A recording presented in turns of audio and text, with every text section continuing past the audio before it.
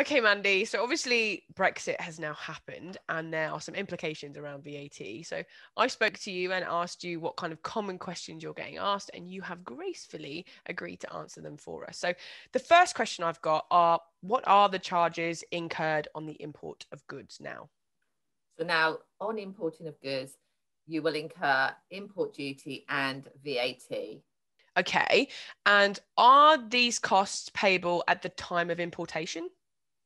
So you can have the option, if you set up a deferment account, to charge the cost of the VAT to your deferment account.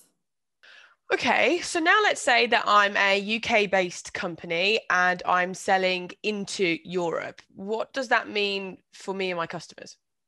So now selling outside of the UK now creates a further cost to your customer on the reverse of what we just spoke about with regards to importation and VAT fees that are payable for them.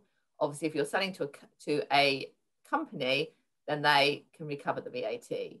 Thank you for that, Mandy. Now, obviously, I assume if people are have any questions or queries, the best thing to do is probably speak to their accountant. But if they want to do a bit of research themselves, is there anywhere that they can go? Yes, you can find further information on the government website of HMRC, which the link is below.